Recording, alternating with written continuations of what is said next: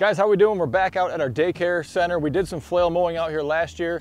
It is early spring. It's the middle of March, St. Patrick's Day, actually. And gonna get a little bit of mowing done before the season starts. That way we can kind of all start from scratch. Out here in the middle, everything's dead, but it's kind of matted down. So we're gonna break that up and cut it all down. And then around the perimeter as well, a lot of brush.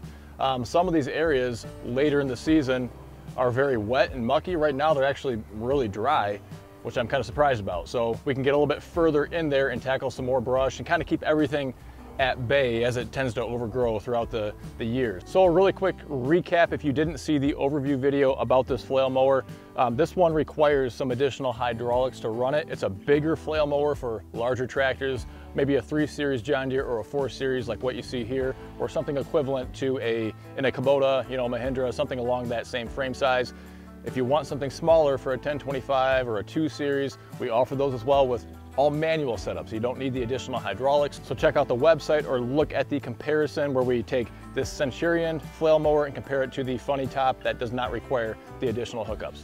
Basically, we're gonna try a few different things today, mowing around the perimeter, really utilizing that offset capability. You might be surprised just how far this thing can offset that way. And if we can get up to some of the ditch bank areas as well, also realizing that tilt capability when it can kind of tilt down into the ditch while the tractor is up on more level ground. And then even potentially doing more of a vertical cut, just kind of completely tilting it and raising it up this way and seeing if we can trim off some areas around the perimeter of the field here. Hey, so if you enjoyed this video, I'd love to get a thumbs up from you, and make sure you hit that subscribe button right down underneath the video. And as always, read through the description as well. There's gonna be all sorts of helpful links down there for tractor owners, or head on over to goodworkstractors.com. Here we go.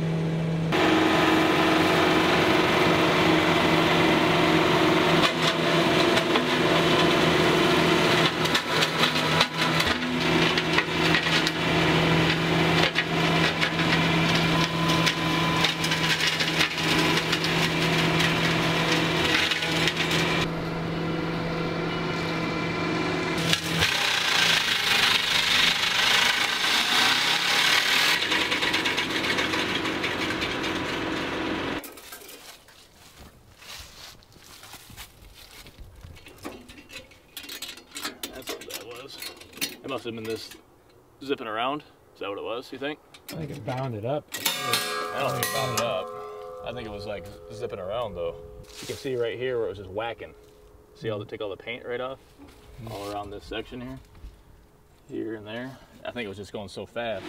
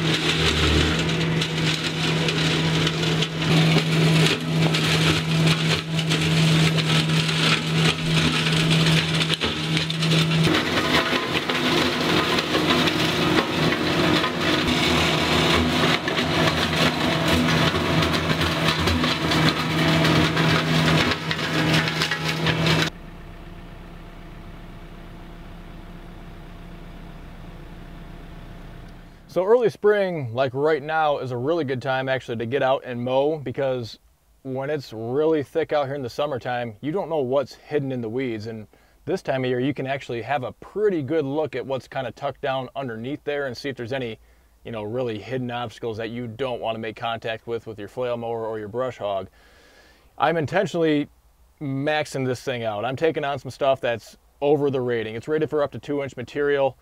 There's been some trunks that are definitely pushing that 2-inch limit.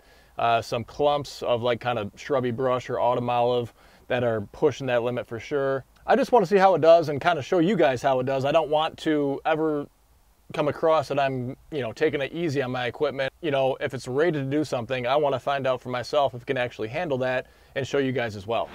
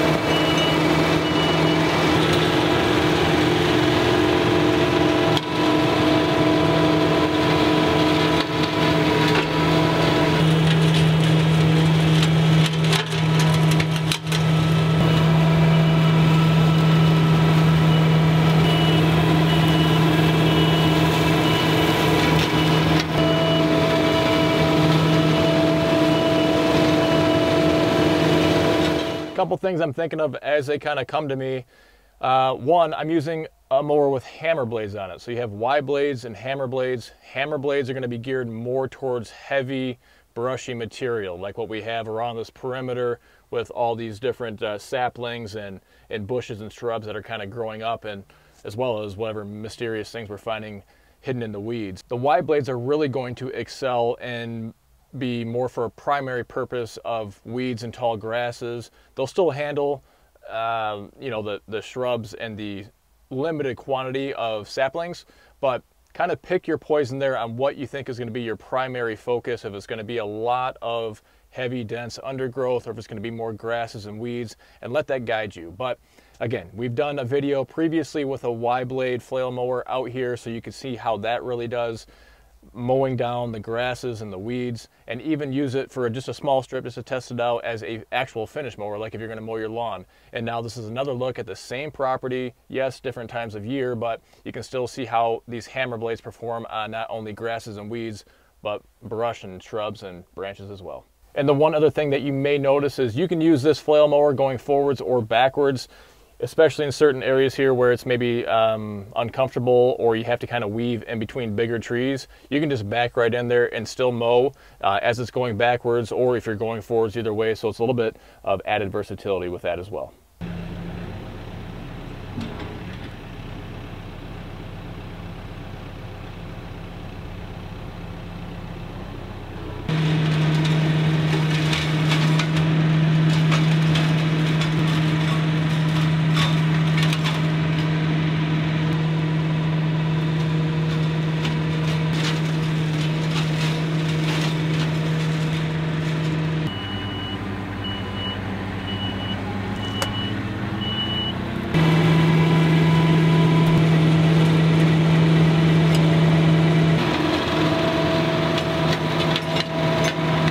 So we got a little gouge going on one side back there. If I'm sitting in the operator station, it's on the left side. I don't know exactly what's causing that. We are turning a slow left turn the entire time, so it may just be something to do with that slow left turn, more pressure kind of being put on the outside of it. It's nothing terrible, but it's a gouge, just like with it's scraping up a little bit of the dirt. So not the end of the world. We're going to make some tweaks and see if we can figure out what was causing that. Maybe adjust the angle a little bit, or I got a lot of hydraulics going on back there besides just what's on the flail mower itself. So I'm going to mess with those a little bit as well, just to see if we can kind of fine tune it and get that sweet spot.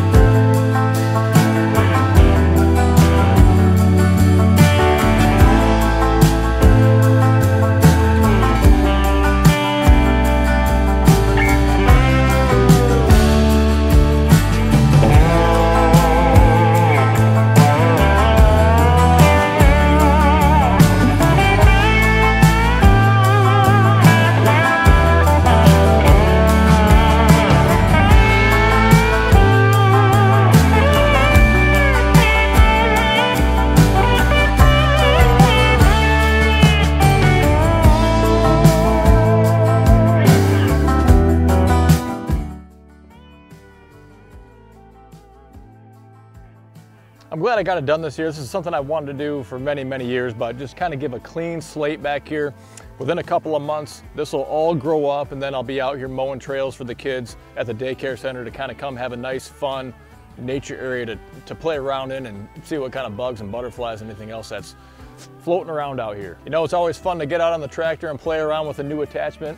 Today was no exception to that rule, so I love highlighting this stuff for you. If you've used one of these flail mowers or you have a question, leave a comment down below. If I can't answer it, maybe somebody else can as well. And if you want more information, make sure you head on over to goodworkstractors.com. I can ship these all over the country. I do it all the time, so I'm happy to help. As always, if you like what you see here, give me a thumbs up and hit that subscribe button right down below, and make sure you read through that description right underneath the video. There's going to be all sorts of links down there for different tractor products, or head on over to goodworkstractors.com. You're going to find all sorts of helpful information, pictures, sometimes video links, description, pricing, weight, dimensions, all the variations that are available. If you want to send me an email, I can get you a shipping quote. We can send it right to your door as well. Thanks so much for stopping by, and until next time, stay safe.